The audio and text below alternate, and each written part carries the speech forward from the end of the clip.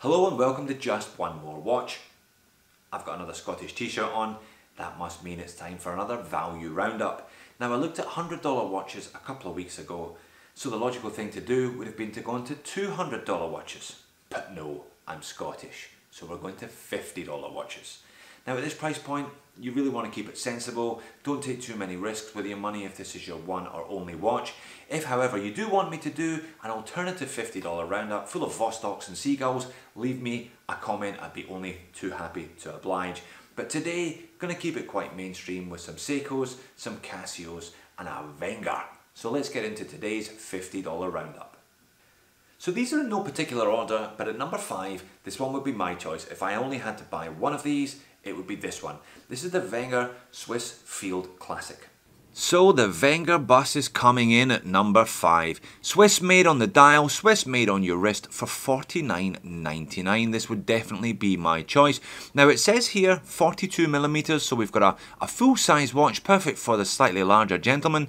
I looked at the Wenger website, they say it's a 41, but either way it's a decent sized timepiece. 1 centimetre thick though because of that Swiss quartz movement.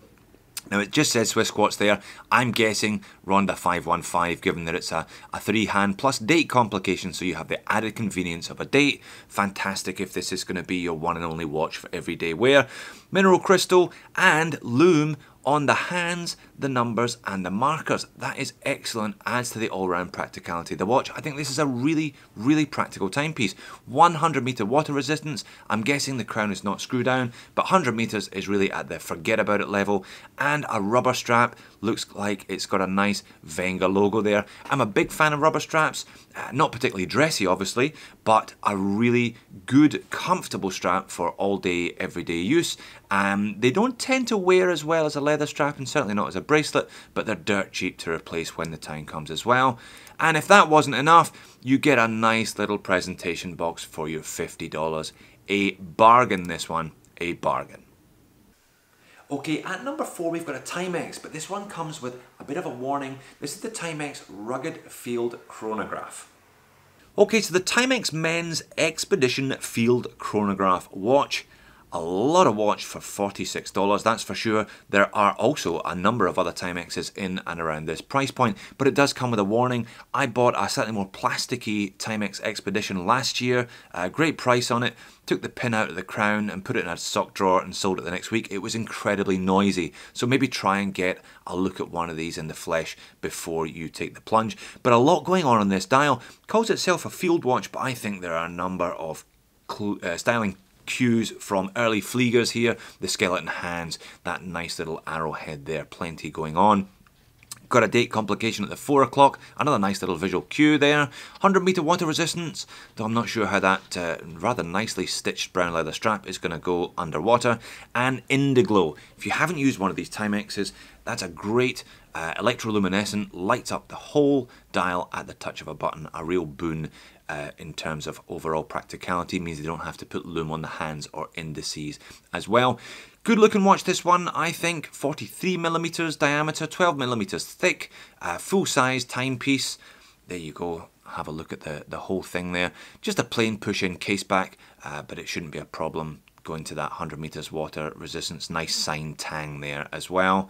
Just be warned that it may be a slightly noisy watch in operation. And at number 3, it's the ubiquitous Seiko. This time it's the Seiko SNK, the little brother of the Seiko we looked at last week in the $100 roundup. And there it is, the venerable Seiko SNK, classic little watch, $55 for an automatic Seiko 5, a hell of a deal. 21 dual movement this one, you even get a display case back so you can look at your automatic movement. It's the 7S26 movement, so no hacking, no hand winding, you're doing the Seiko shuffle to get this one going, 40-hour power reserve.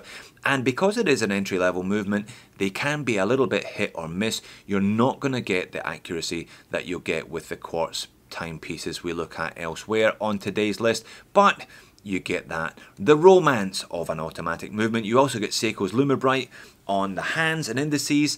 You get a day and a date complication here.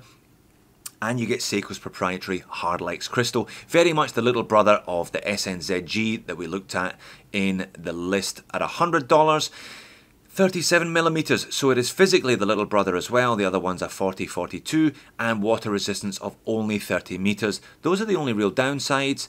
This nylon strap, not sure how comfortable that's going to be, but these are little 18mm lug widths, so you can swap that out for a NATO or something else very cheaply and easily. I'd be popping this one on a blue rubber strap and beating the hell out of it at the weekends. I think it's a fantastic little watch for a mere $55. And at number 2, high time we had a Casio on this list, and here it is, the classic G-Shock, the 5600. So the classic Casio G-Shock 5600, very much the Kellogg's cornflakes of the G-Shock range. Now by that I mean the original and the best. This one looks almost identical to the original G-Shock design, some 30 years old now. I had one of these for about 10 years, loved it, got a good price on it myself at the time. It eventually died, it kept eating batteries, so I put it in the bin. It was a very sad day to lose this one though, a great timepiece. There may well be another one in my future. Robust, reliable, very tough on the wrist, a lot of wrist presence, perhaps a little too much wrist presence for some. These integrated resin bracelets are a bit of a problem, or a common bugbear with these G-Shocks. If you want to swap that out for a NATO, you have to buy adapters, which does rather add to the cost. But fantastic, very simple to use, these little Casio movements. Electroluminescent, so you get a nice glow on the dial at night time. Recessed poppers, so you're not going to be pressing buttons in error, that's for sure. I used to run marathons with this one on my wrist. There's not a lot of weight to it. And an added bonus, the big numerals there where it normally displays the time. If you're running a stopwatch, you can have your stopwatch there and the time of day displayed in that little box in the top right corner, so you can always work out when you're going to go home for your lunch. Great watch, this one. 200 meters water resistant, alarms, timers, stopwatches, everything you'd really need from a watch at a great price. And at number 1, it's another Casio, arguably the best dive watch under 50 bucks, the Casio Duro. Another $50 classic from Casio, the Casio Duro dive watch. Now this one's a little bit bigger, it's 44mm in diameter, so a fairly solid looking watch on the wrist.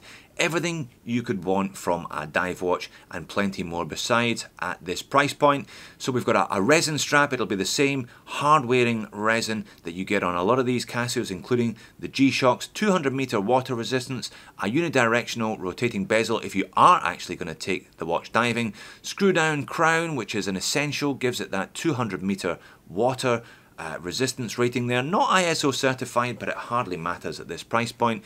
You've got a date complication there at the 3 o'clock Japan movement, as it says, and mineral crystal glass. Again, you're not really going to get sapphire on a watch under 50 bucks, but a really good looking timepiece, very simple, but lovely black and silver aesthetic there, and you can't go wrong for under $50 with this one. So there you have it. You don't have to spend a fortune to get a really nice watch on your wrist. Thanks for watching, and I'll see you in the next video.